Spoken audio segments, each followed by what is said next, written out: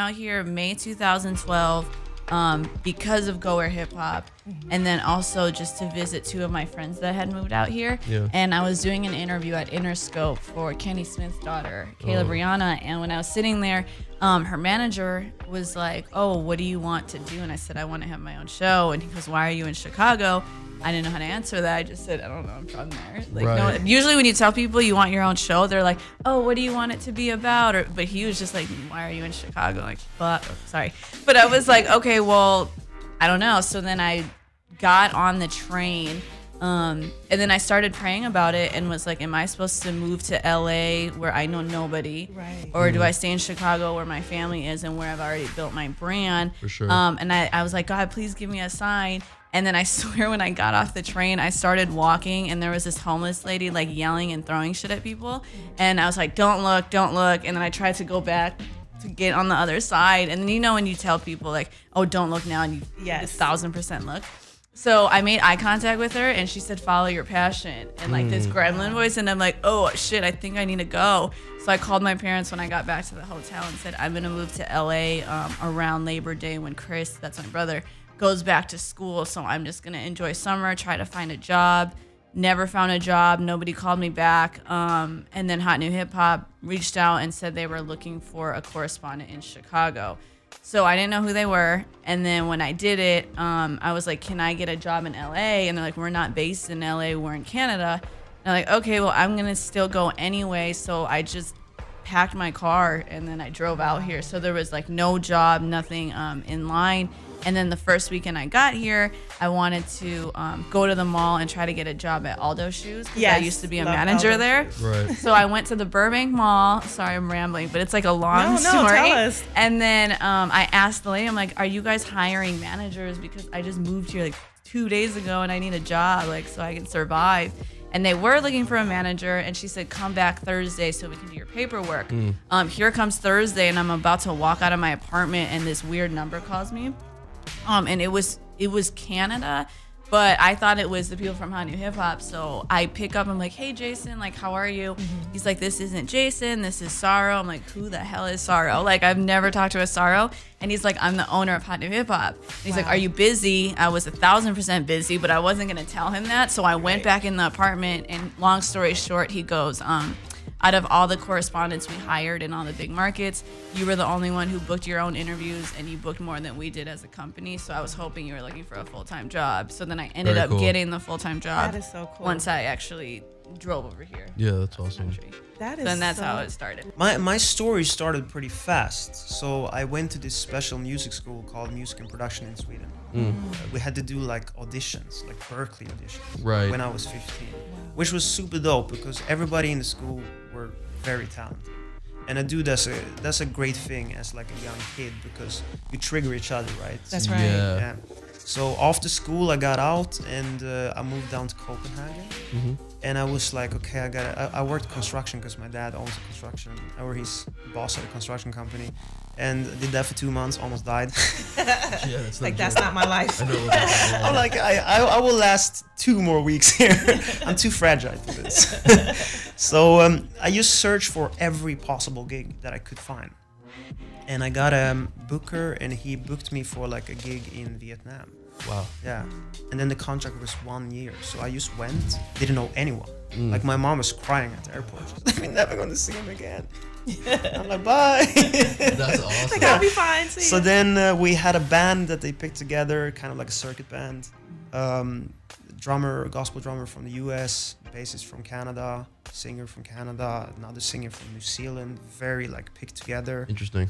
And we played 2 years in Asia. So I did Vietnam, Thailand, China, back to Vietnam, then Oman in the Middle East. Oh, that's awesome. So I was gone for 2 years. Yeah. Wow. I think there's a nugget in this that I want to point out, and that is, you know, a lot of times artists or anyone who's getting into a career field that they're passionate about, they think it's going to happen in a certain way. You know, I'm going to go here and I'm going to do this and I'm going to do that. I think the nugget in this is that when you leave yourself open, because that's what it sounds like you did, you were open to what came. You know, you wanted the success, you want success and you want opportunity, but you were open to how it came. So to go from where you were in Copenhagen and to go to another country and to set up there and become that's just to have that, you know, jump your career is something that I wanted to point out, because sometimes people get stuck in the I want it to happen this way, and it doesn't always happen that way. Definitely. I mean, I had no plans to start a skincare line. I was a film major. I wanted to be a music video director. That's why originally I moved out to LA. But I was hit with adult onset acne when I was 27 years old. Oh, wow. I tell people all the time that I was like a proactive commercial. It happened out of nowhere. I was living in DC. Obviously, there was a ton of humidity. I went to school in the Midwest, a lot of humidity. And then I moved to LA when I was 23. And after about like 3 years here, my skin freaked out. In working in music videos, I was shadowing makeup artists. So I had a lot of access to the beauty industry and a lot of people. When the music video industry kind of bottomed out and copyright infringement and that whole world happened in 07, 08. Oh, yeah. Lancome headhunted me to be a makeup artist for them. And that's really when it started, like most of the acne started. And with friends in the industry, everybody from Clarins and Clinique and, you know, NARS, all these people were like, try this, this will work on your acne. Nothing did. I spent a shit ton of money on product. I went to countless dermatologists and nothing worked. And I decided to take matters into my own hands, and I went back to school. UCLA had a cosmetic chemistry program. I went through the program 3 times, learned everything there was to learn about what works on the skin versus what is marketed to us as working, and those are 2 very different things. Like, you know, I guess the old story goes, I started making product in my kitchen and made a product that got rid of my own acne in 32 days. When I was in college at Miami University in Oxford, Ohio, I was actually conducting undergraduate research on the political participation of the millennial generation. Right. I did research on all sorts of different things. The politics of disability, the politics of ageism through the Scripps Gerontology Center. So for me, it was just a very natural segue. Right. So then, now, being a political science major, what made you decide to switch over to fashion? How'd that happen? So it's an interesting story. So while I was conducting research with the Scripps Gerontology Center, I was basically testing the effectiveness of art on people who have dementia and Alzheimer's. Nice. And we were able to conclude that art is so transformational. It's so powerful and profound on these people's lives, even at such a late stage in their lives. Wow. So I thought to myself, you know what? This is something I need to do for the rest of my life. What is a type of art that exists in everyone's life on a daily basis? Fashion. Yeah. Yes. And so I quickly packed a suitcase and a backpack, flew out to Los Angeles on my own, and started my new career. So I moved to LA originally in 2006 from Western Maryland. Okay, so you're East Coast girl. Be more- East Coast East girl, Coast for yes. life. This is We like already the know. East Coast table, like Right. where it's at. And I was 19 years old, and I moved out here for an acting modeling contract. So I was in the entertainment world for a while, but it was, you know, I found out it wasn't really my passion. Okay. I wasn't passionate enough to withstand like the rejection and the BS that comes with that industry. Oh, yeah. And I'm very much a control freak, intellectualize everything. I needed something that was a little more innovative. So I pivoted to writing. That made its way for social media marketing, which then opened up the door to the organizing situation. And then, of course, the new agency and other things.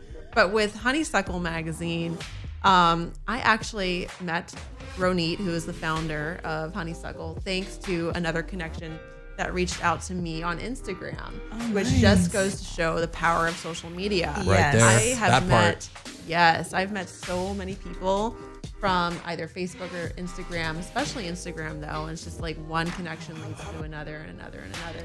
I really like to say that when you're growing your following, what you really are doing is building relationships at scale, as opposed to just like, I want followers, which I hear that all the time, but it's more like you need relationships.